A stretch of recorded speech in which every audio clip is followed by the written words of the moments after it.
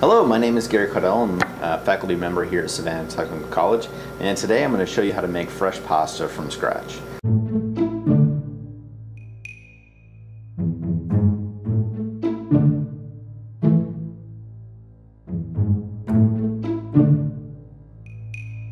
So first things first, you want to mix up your 8 ounces of all-purpose flour,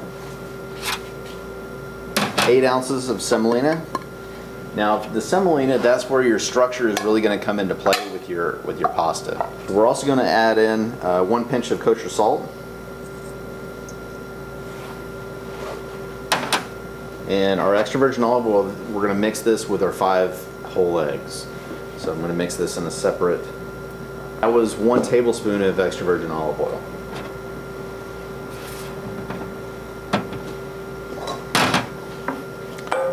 We're going to crack our eggs in a bowl.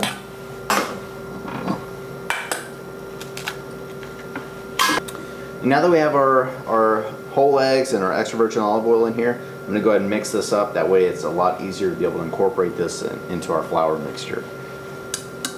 You can do this with a fork, you can do this with a whisk.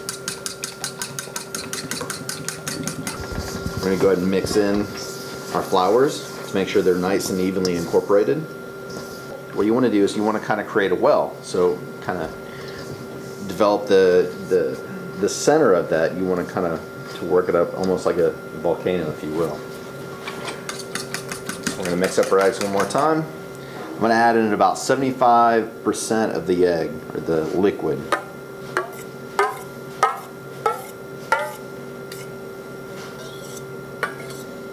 Okay. The idea behind this is that since we have our well, we're going to be able to start to incorporate the flour and kind of bring that into the center with our liquid. Once we get the majority of this thoroughly mixed, we're going to go into our hands, and we're going to that's where we're going to be able to evaluate that feel. I'm going to add a little bit more of the egg mixture. That should be good. Now again, I'll still have to evaluate this whenever I get it to the board, but at least that's going to give me a good start. Okay, now I'm done with the fork. So if you can tell, the majority of this is pretty much mixed thoroughly. However, I've still got some pockets of flour that I'm going to go ahead and work that on the board.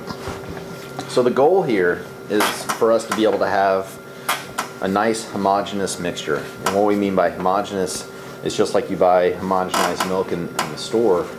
You know, if I take one part of the dough on one side and then the other part on the other side, it's going to be exactly the same.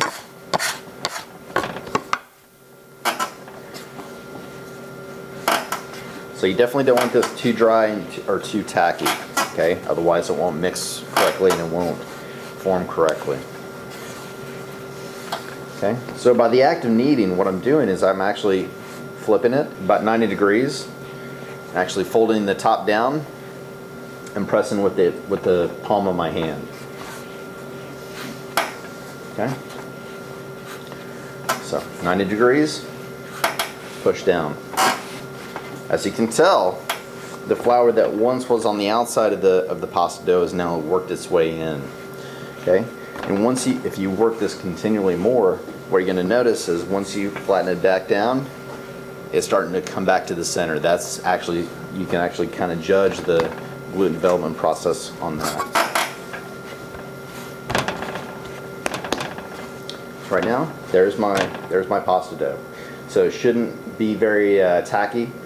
Actually, whenever I know I've got flour on my hands, but if you touch the top of the dough, it shouldn't stick to it, right? So it should feel nice and dry on the outside.